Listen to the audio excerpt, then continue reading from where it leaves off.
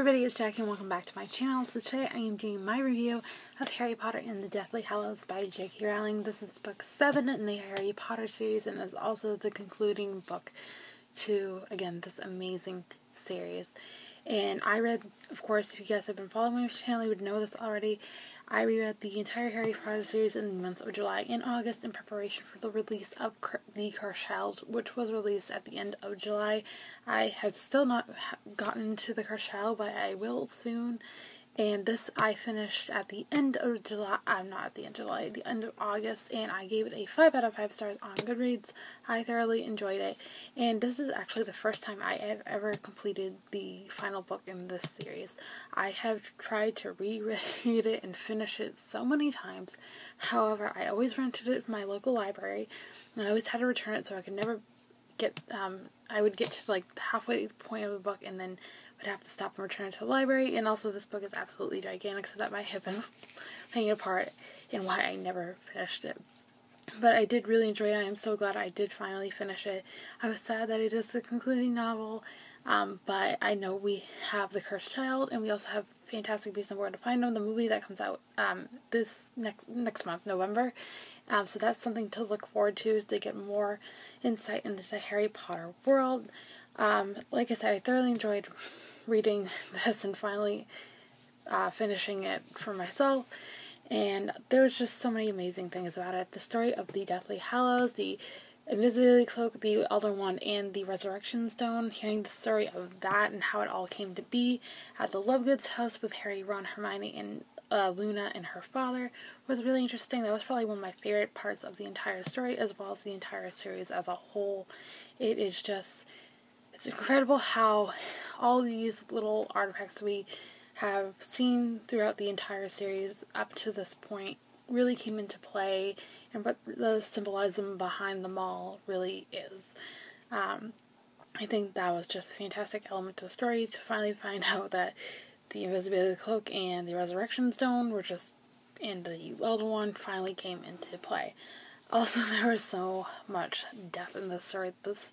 The deaths in Harry Potter really didn't affect me up until this point when I read The Deathly Hallows and saw the movie adaptations as well. I did see the adaptations before reading most of the books, the Half-Blood Prince and the Deathly Hallows. I saw the movies I saw before I read the books. And there was so much death, and again, I hadn't finished the story until this point, and I didn't realize how much each death would affect me.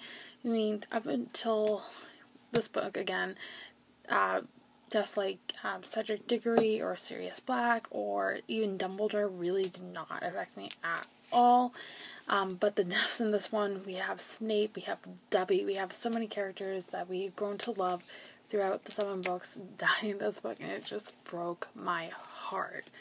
And of course, I love Dobby. I think he was an incredible character. He made me laugh to the point of almost crying. He was just a fantastic character, and his death was the most heartbreaking one.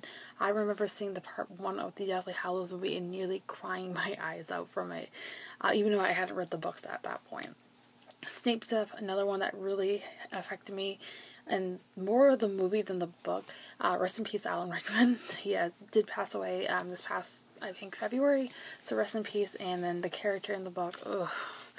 I'd never liked Snape until I think the Half-Blood Prince. I started to like him and enjoy his character, and then we get to see his memory of when he was growing up, and he got to meet Lily, who was Harry's mom, obviously, and he had feelings for her and what he was like at Hogwarts. It was just a death that really affected me for a very, very long time. However, it was all happy endings in the end. I love the 19 years later part as well as the final battle between Voldemort and Harry.